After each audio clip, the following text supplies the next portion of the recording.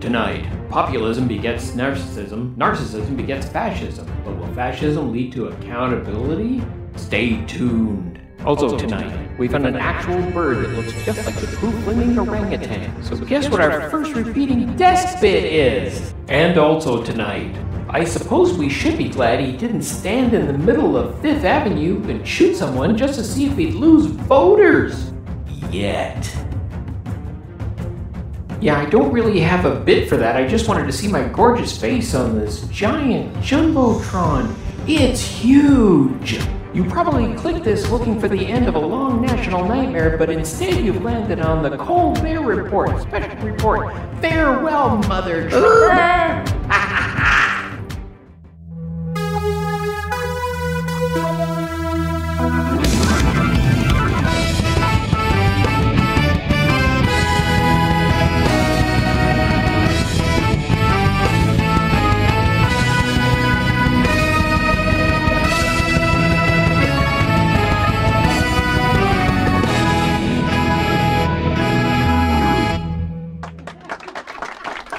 Nation? Sorry, for tonight I mean continent. Welcome to a special edition of the report, again with a hard T at the end because this bear is taking no prisoners. Tonight, we quickly run through the last 5 years of trauma that those northern Mexicans south of Canada have gone through after nearly half of them accidentally elected a poo-flinging orangutan known as Donald J. Trump. So let's start off with a special impeachable edition of BIRD. Tonight's bird is Golden Peasant. That's an actual photo. Continent, the biggest surprise isn't that this bozo got impeached. Screwed the pooch on COVID crisis management for a whole year. Left the economy in shambles. Managed to be only a one-term president. Or even that Trumpism has replaced laissez-faire as the absolute worst management style ever. Continent, I'm still gobsmacked the Republicans ever let him put in his candidacy. I mean, shouldn't there be a more difficult test to run for the President of the United States than there is to prove you're not senile? Yeah. That's it. That's the bit. I really just wanted to share this pic of the bird that looks just like him. And that's tonight's bird.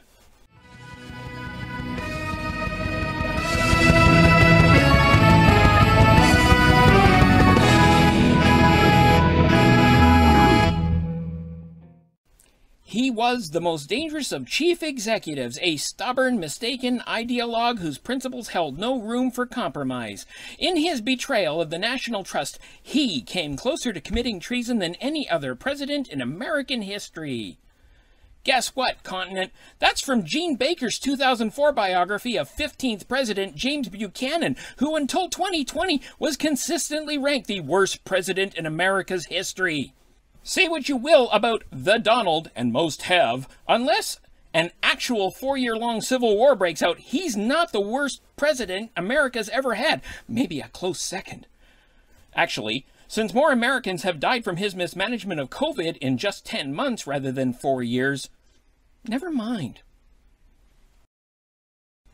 Continent, normally I like to cross-cut what people say to make them look ridiculous, but tonight we're just gonna let the baboon speak for himself and let you decide. Jimmy? Once upon a time, there was a guy with a big ego and little brains. There are those that think I'm a very stable genius, okay? I watch my words very, very closely. Who knew a lot about the military. Army manned the airport. It ran the ramparts. It took over the airports. It did everything it had to do. Well, the movie version, anyway. They said, well, sir, you can't see it. I said, yeah, but in a fight, you know, a fight like I watch on the movies, the fight, they're fighting. How good is it? Say, well, it wins every time because the enemy cannot see it. Even if it's right next to it, it can't see it. He's not a war hero. He's a war hero. He's a war hero. 5.5 years. He's a war hero because he was captured. I like people that weren't captured, okay? I hate to tell you. Do you agree with that? He was a gracious loser, provided that means whiny baby with tiny body parts. He hit my hands. Nobody has ever hit my hands. I've never heard of this one.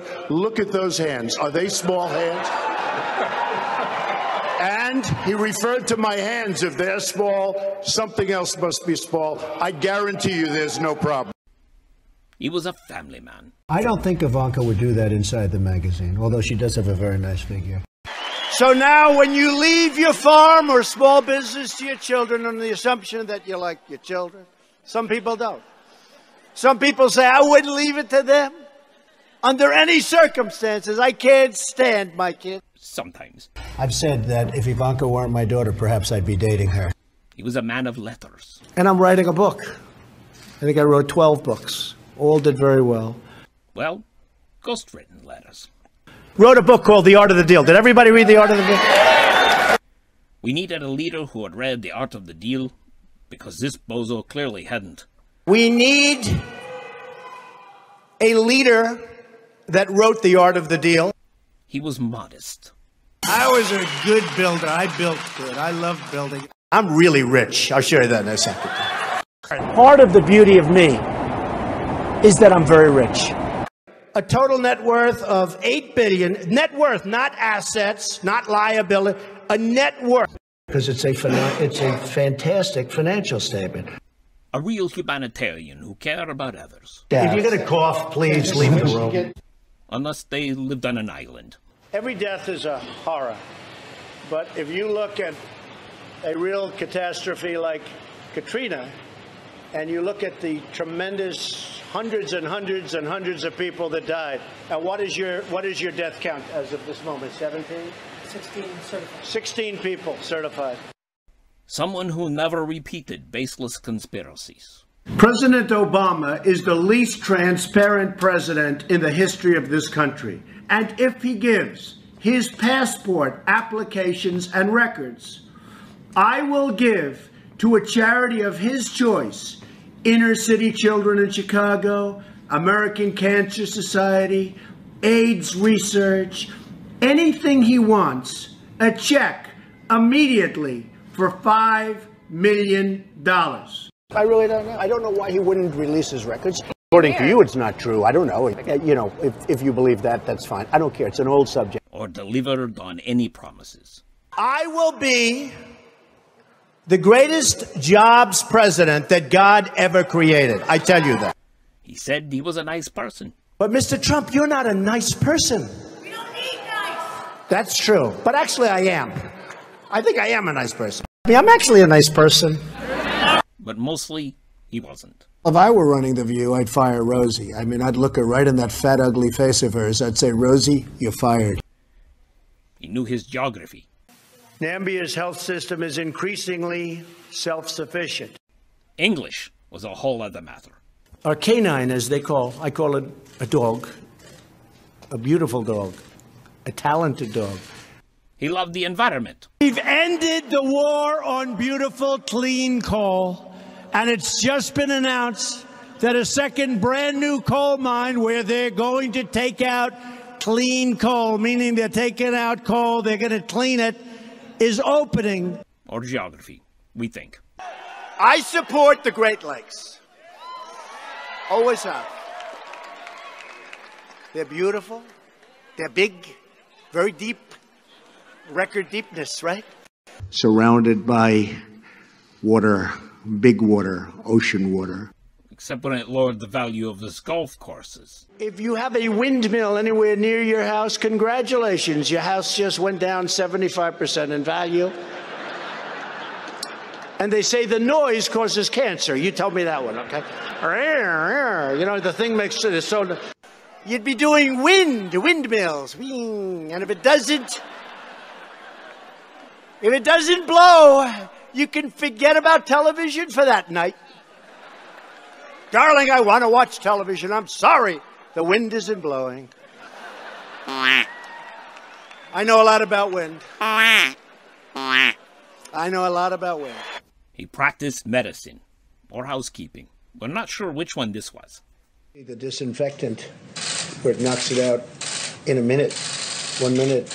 And is there a way we can do something like that by injection inside or almost a cleaning, because you see it gets on the lungs and it does a tremendous number of the lungs. So it'd be interesting to check that. So that you're going to have to use medical doctors with. But it sounds interesting to me.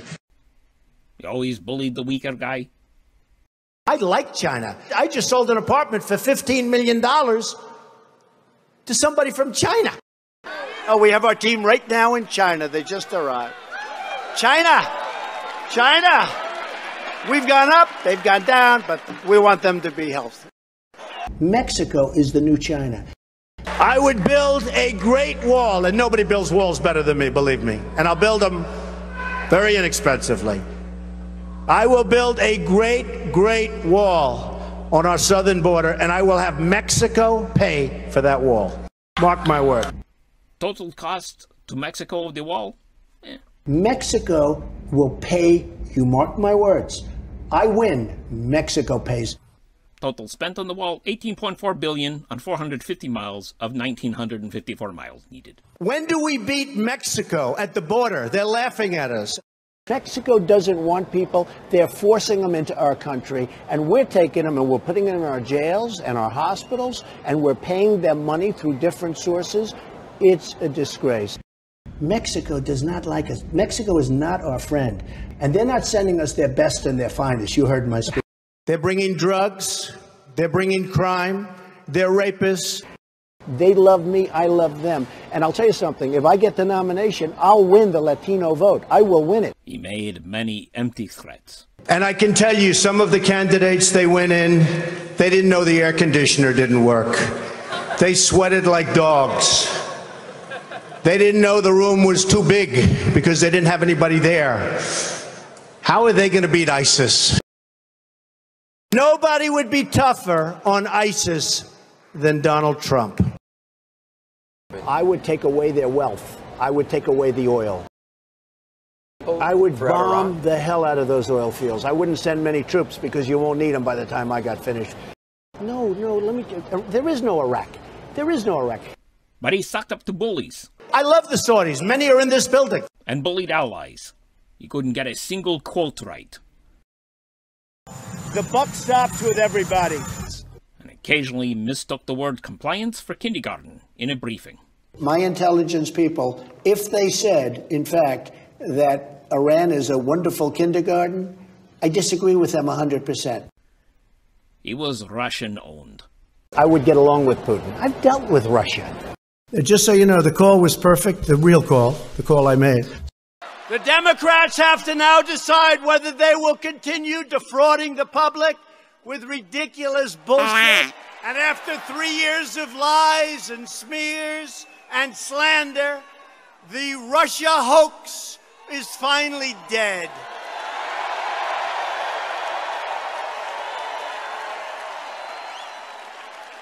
The collusion delusion is over. Total exoneration, complete vindication, and all of the current and former officials who paid for, promoted, and perpetuated the single greatest hoax in the history of politics in our country. A bizarro president who always said the opposite of truth. Some of the most dishonest people in media are the so-called fact checkers. They call themselves the elite. You ever see the elite? This is the elite. They're not elite. You're elite. And defended racist.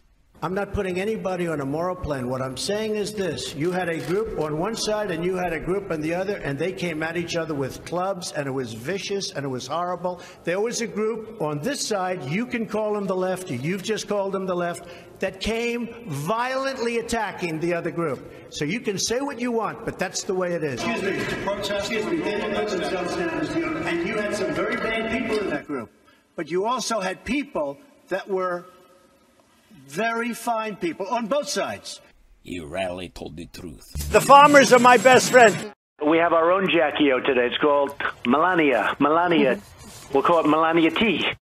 USMCA, like the song YMCA, right? I think Canada's happy, but they're not happy like we're happy, but they're very happy. If you really love this country, you have a very, very hard time convincing people that what you're doing is right and that you're really smart. And like a lot of us are really smart. I'm really smart.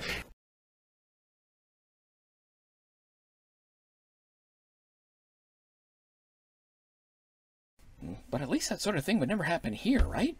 So you put out a video this weekend to that effect, talking about what you term a Canada First economic policy. Is that different than what Donald Trump says is America First? No, it's not different at all. In fact, there's more self-sufficiency.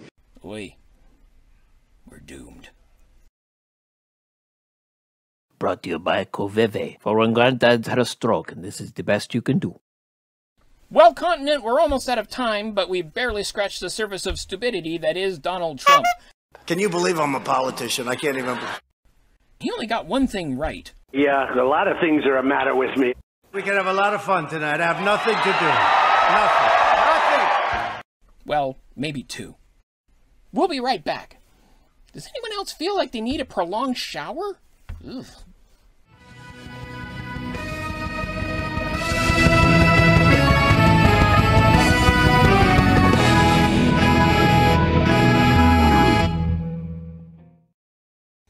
Well, Continent, that's all for this Colbert Report, special report, farewell to the poo-flinging Mother Trumper.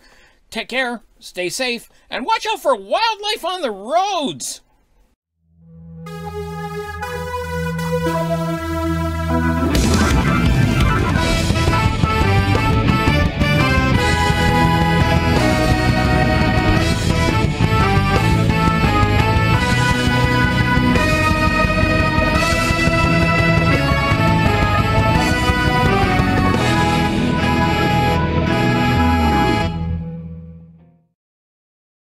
Every once in a while, you meet a new star. I know a lot about stardom. I know a lot about it. I've made plenty of them. Vote Duza!